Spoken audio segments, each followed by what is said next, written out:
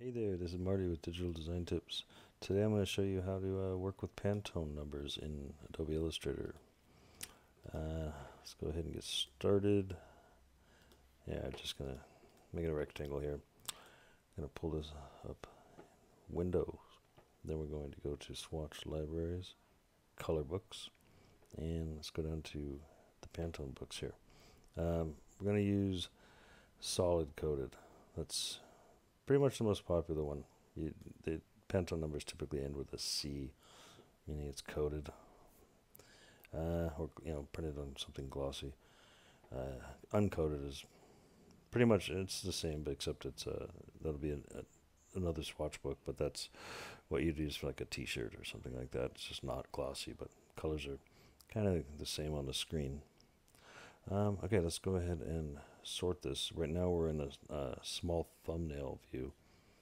Kind of brutal to look at. This large list view. And let's pick a different one here. Okay.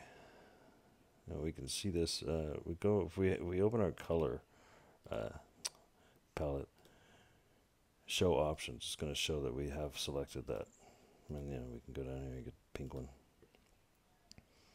And let's say that's it. If that's what you need to send like a silk screener or something like that, you can select them in here, and they will be very appreciative that you've actually given them the correct Pantone in Illustrator. Now, let's say you need to get the CMYK value or the RGB value of a Pantone. Pretty easy. See that? Boom. So you can go up here. Same thing. Just pull this down to CMYK or RGB, whatever you need to get, and that can be really helpful as well, especially if you need to do this in a method that you can't use the Pantone number. CMYK and RGB equivalents can be very helpful. And another guy here, show you some different ones.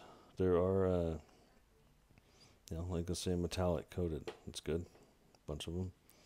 And keep in mind that, they don't look like necessarily metallic on the screen, because these are silkscreen, any type. They can be used in many methods, but a common application would be silkscreen. If you saw the real ink in real life, this Pantone right here in particular, would have a metallic finish to it. It's just not going to be represented on the screen, so that's something to keep in mind when you are working with Pantones. But other than that, that's how you do it. Just keep in mind that there's many different books, and if you are going to be doing something with silk screening or choosing fabric colors, something like that, make sure that the person you're working with will have access to the books that you're using. That's important. Other than that, I hope this helps, and feel free to subscribe if you want to keep up to date with other videos that come out. Thanks a lot.